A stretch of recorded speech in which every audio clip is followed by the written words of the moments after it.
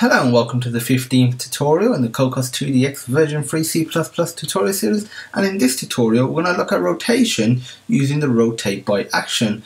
This tutorial seems you've done tutorial 5. If you haven't, don't worry, there'll be a link in the description to the source code, or you can just implement it directly into your own project. Also, there'll be another link in the description to the source code produced from this tutorial. So I'm just going to go ahead and open up our project.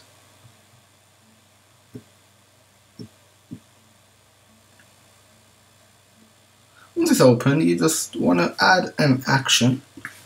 So we'll just add this here.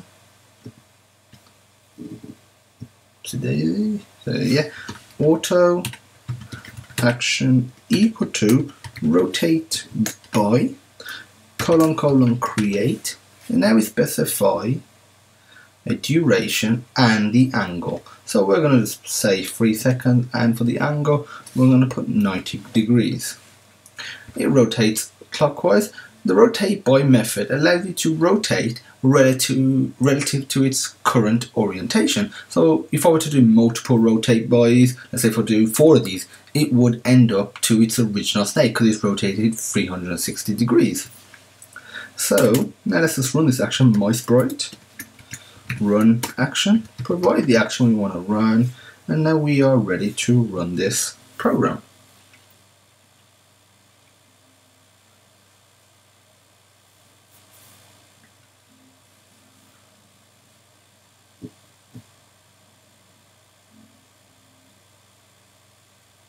There you go, the sprite rotated 90 degrees over a period of 3 seconds. That's it for this tutorial. In the next tutorial we're going to look at rotation using the rotate to action, which allows you to rotate like this. If you apply it multiple times, it won't do anything because it just rotates to a certain angle, not by a certain angle.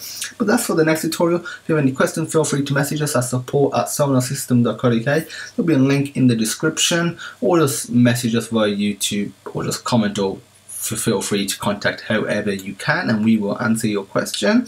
Also, all the required links for the source code will be in the description. And finally, and as usual, thanks for watching and have a nice day.